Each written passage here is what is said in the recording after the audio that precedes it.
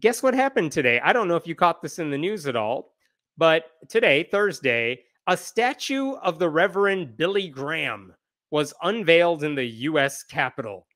And there is no good reason that should be going up. So it's important to talk about why that's happening. Because why are we putting up a preacher statue in the US Capitol? The bottom line is every state is allowed to put up 2 statues in the Capitol's National Statuary Hall. Every state gets to choose 2 people that best represents their state.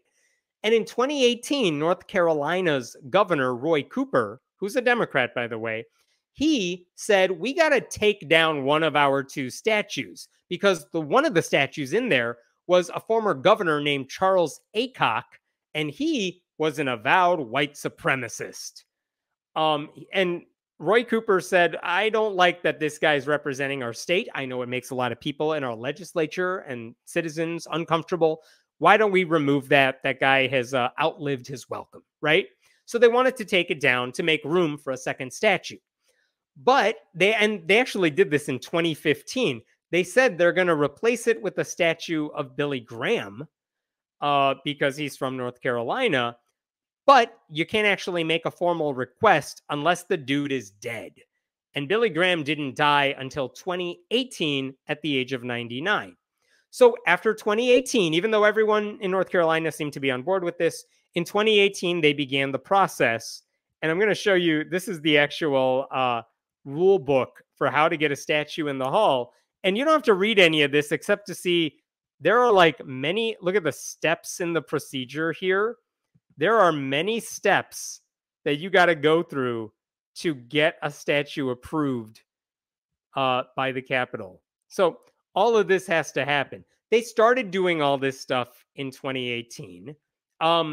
They hired a sculptor to create a model of the statue. They had to get a congressional committee to approve it.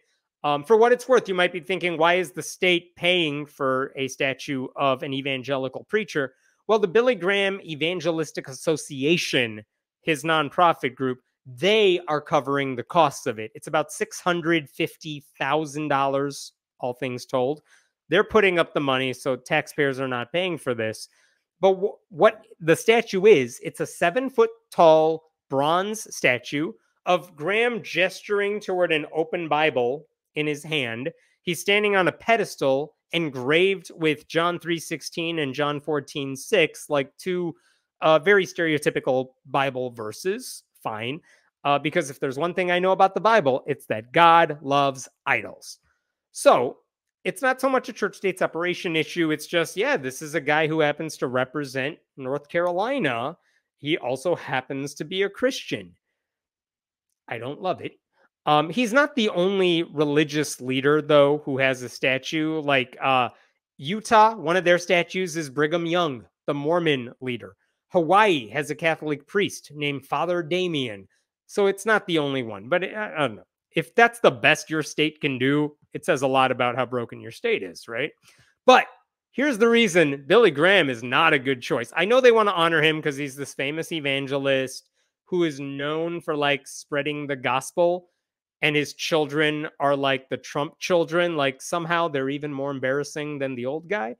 But let's talk about what Billy Graham actually stands for, because here's an example of a transcript of things he said with Richard Nixon, according to tapes that were released. Richard Nixon said, Newsweek is totally, it's all run by Jews and dominated by them in their editorial pages. The New York Times, the Washington Post, totally Jewish too. What does Billy Graham say? This stranglehold has got to be broken or this country is going down the drain. And Nixon's like, the fuck? Do you believe that? Yes, sir, says Billy Graham about the Jews. Holy crap, this dude was anti-Semitic.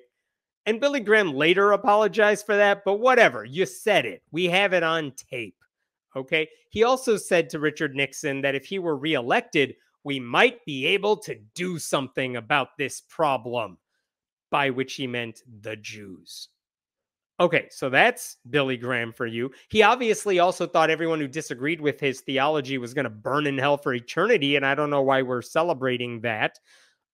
He also believed that, where did he say this? He said AIDS was God's punishment for homosexuality. And then later he apologized for that one too, but he did say it. He also urged people, this is a headline from 2012. Billy Graham backs North Carolina anti-gay marriage amendment. I think this was a full-page ad in a bunch of newspapers saying, you guys, don't let same-sex couples get married. It's up for a vote right now. This is before the Supreme Court legalized it. So he was anti-gay near the end of his life. And I think the best example of how horrible he is right here. He knew Martin Luther King Jr. Graham was among the many of King's friends and foes, he was a foe, to comment on the Birmingham marches and the civil rights leaders' imprisonment.